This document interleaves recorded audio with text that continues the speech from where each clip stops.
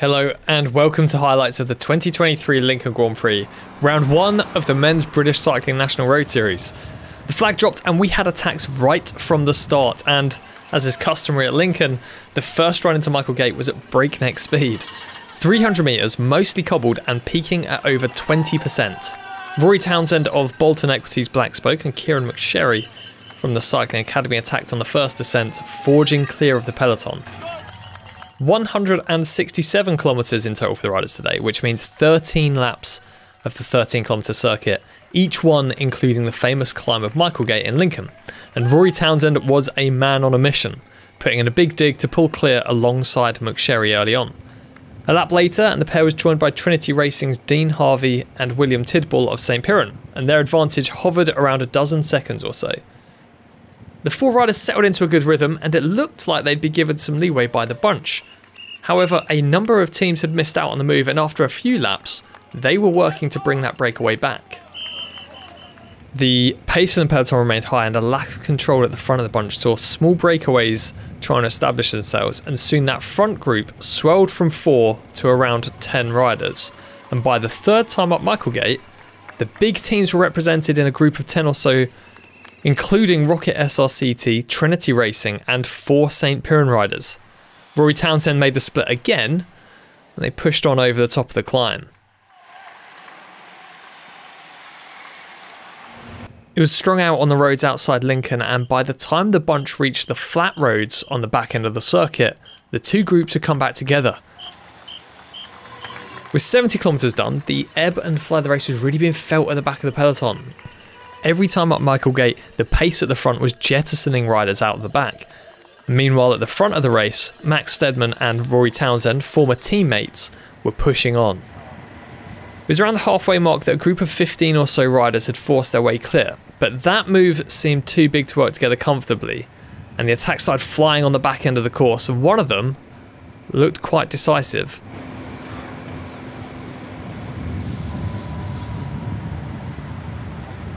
By the 8th time up Michaelgate, the front group was markedly less coherent than before, and we saw some riders seizing the opportunity to clip off the front. And once again, it was down to Rory Townsend, who was forced to do a lot of the chasing. Looking across the fields, they could see those 4 riders had come together at the front, and for the first time, looked like they were working well together. Those 4 riders, the St Piran trio of Alex Richardson, Jack Rukin-Gray and Zeb Kiffin, as well as Trinity Racing's Dean Harvey. Onto the Michaelgate for the leaders then, and no attacks this time, but Dean Harvey was trying to find every inch of smooth road that he could. Back in the chasing group, and the most active man in the race, Rory Townsend, was working alongside Sam Culverwell of Dolan LS, but they were no match for the front 4, who'd settled into a good rhythm.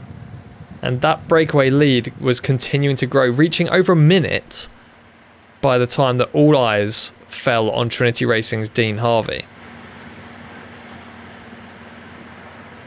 At 27 kilometres, Zeb Kiffin was the first to attack. There's no response from Harvey. He knew this moment would come eventually, and the St Piran trio was absolutely ruthless in its execution. Look back from Dean Harvey, looking for help, but that wasn't going to come.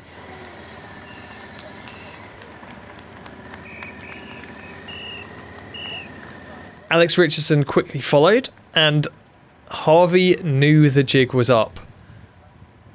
A drop of the head and a slight acceleration to chase, but he knew he was outnumbered and outgunned by St Piran. Past the feed zone one more time, and finally Jack Rukin-Gray jumped clear before the descent towards Michaelgate. Harvey, meanwhile, could do nothing, and he would soon be swallowed up by the chase group. So on to the penultimate lap, 25 kilometres to go, and the 3 St Piran riders had an almost unassailable lead, which meant the only thing left to work out was who would take the spoils. If we thought there'd be any bad blood or arguments, I was quickly put to rest, as we could see that they were all smiles in the breakaway. Alex Richardson, already a winner of the Lincoln Grand Prix in 2018, was the first to make his move at 3 kilometres to the finish. And there's no response from his teammates. quick glance, but they were clearly happy to see the man who'd been active from very early on in the race to ride to his second victory in Lincoln. And coming up the final climb alone, could really savour the victory. Inside the last 200 metres, and Richardson, a smile starting to form as he crested the cobbles, powered on up Michaelgate.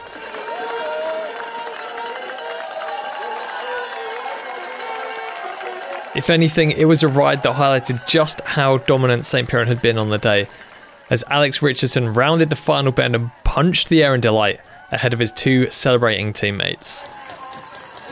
Alex, congratulations on the win. Talk us through the final kilometre there. Like, it was a team coming into it. Yeah, I mean, we had, I don't know, a minute or two gap by that point. So, you know, the boys really kind of worked super hard, and in the end, it had been in the calendar for a while, and I was the chosen man. I can just about win these races now. So, you know, they're going to have some good opportunities later in the year. But this is a very important one for me. Yeah. A great day for the Cornish team, a clean sweep of the podium and 4 riders in the top 10. The Alex Richardson taking the overall lead in the National Road Series as well. Thanks very much for joining us. If you want to support the British scene, please like this video and subscribe, and then leave a comment telling us what you'd like to see next.